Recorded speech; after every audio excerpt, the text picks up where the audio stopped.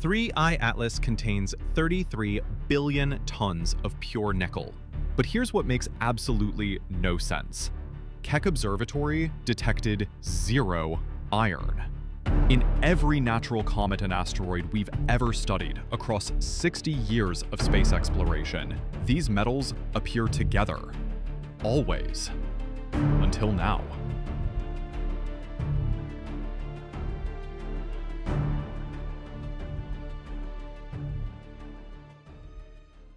Let me show you why this is so strange. Here's Halley's Comet. Nickel and iron together, exactly as predicted. Here's Comet Hale-Bopp, same thing. Here's asteroid Psyche, nickel-iron core, perfectly normal. The nickel to iron ratio in natural space objects ranges from 1 to 1 to 1 to 3. It's one of the most consistent patterns in planetary science. But 3I Atlas? The nickel to iron ratio exceeds 40 to 1. That's not just unusual, that's impossible by every natural formation model we have. The Keck Observatory ran the spectroscopy 3 times, thinking it was an instrument error. Same result every time.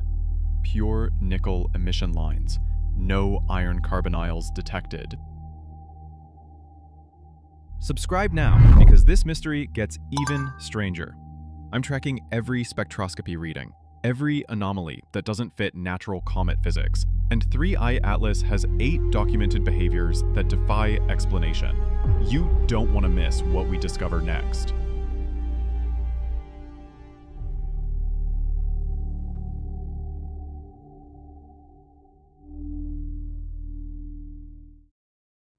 So scientists tried to explain this. First theory, maybe solar wind stripped away the iron during its journey. But the math doesn't work.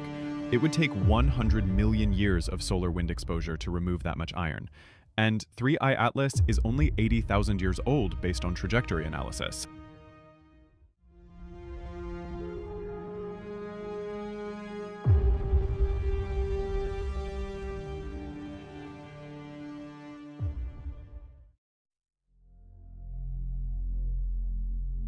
Second theory. Photochemical processes could separate the metals. But lab experiments show this requires temperatures exceeding 1,500 Kelvin, way hotter than any comet environment.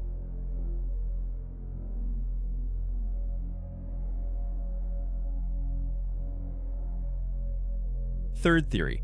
Maybe it formed in a nickel-rich region of space. But every stellar formation model shows nickel and iron condensed together at the same temperature, 1,400 Kelvin. You can't get one without the other in natural stellar nucleosynthesis. Unless it's not natural. Here's where this gets truly bizarre. On October 15th, spectroscopy detected nickel tetracarbonyl, NiCO4, in the comet's coma. Now, if you're not a chemist, let me explain why this is a black swan event.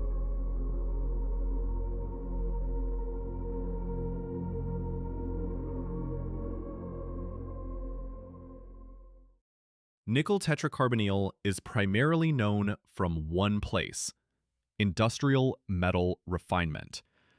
It's the key compound in the Mond process, a technique invented in 1890 to purify nickel in factories. You heat impure nickel with carbon monoxide at 50 to 60 degrees Celsius. It forms this gas.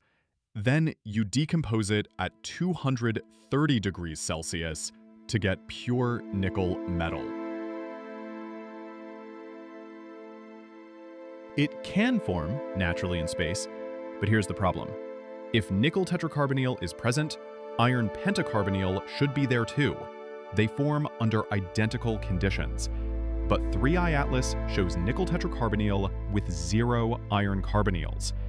That's like finding a forest with only left-handed trees.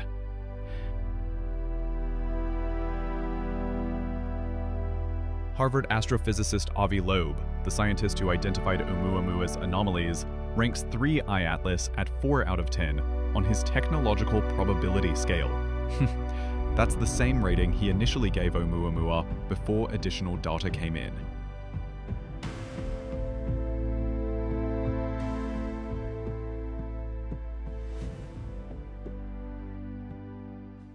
But here's what's critical. Loeb emphasizes this is a black swan event, something so statistically improbable that it demands we question our assumptions about natural comet formation. And on October 29th, 3I Atlas has reached its closest point to the Sun, about 1.8 astronomical units from Earth, or 270 million kilometers away.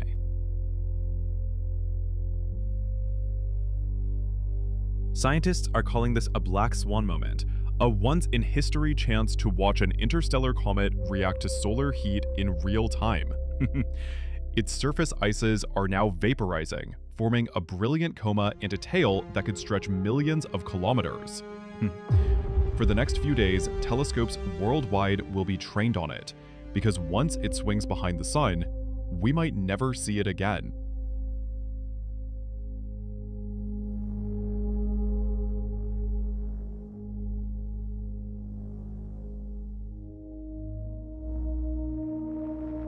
Now, to be fair, there are alternative explanations.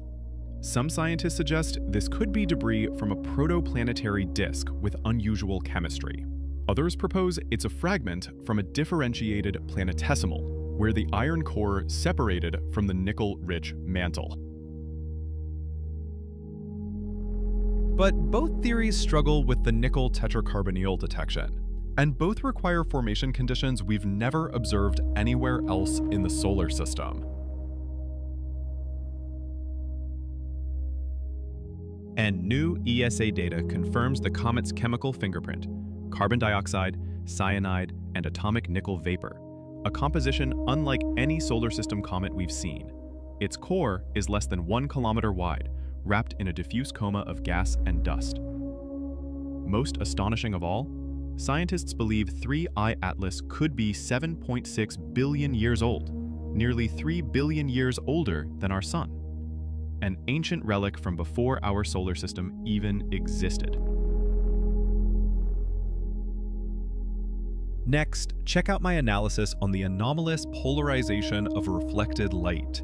It's the newest data suggesting metallic surface components that shouldn't exist on a natural comet. Link in the end screen. This piece of the puzzle changes everything we just discussed.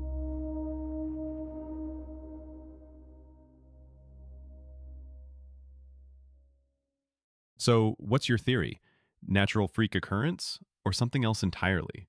Drop your analysis in the comments. I read every single one, and the best theories get featured in my follow-up video next week.